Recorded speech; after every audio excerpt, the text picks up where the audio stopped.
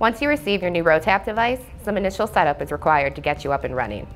In this video, we'll walk you through the necessary steps so that you can begin using your RoTap sieve shaker safely and efficiently. Let's get started. Hello, I'm Candace from WS Tyler, and I'll be your RoTap guide.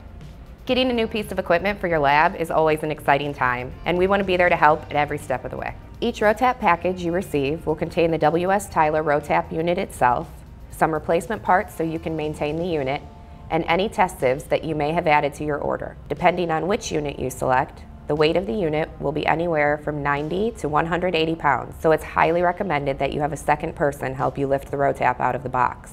Once you and a coworker have lifted the device onto a secure table or sound enclosure, it's time to bolt it down. Due to its unique oscillating motion, the RoTap may move from its original position over time. The next step is to check and adjust your hammer height. It's important to make sure that the hammer height is at 1 5/16 of an inch in order to yield accurate testing results. This can be accomplished with a T-square. The final steps are quite easy. Add your test sieves with your sample onto the RoTap. Plug in the device, set the timer, and let it run. Any questions or problems setting up your RoTap, we're available to assist you by phone, email, or the chatbot on our website.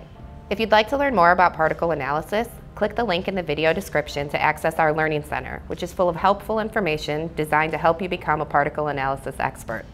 To keep up to date on all things WS Tyler, make sure to hit the subscribe button and the bell icon next to it.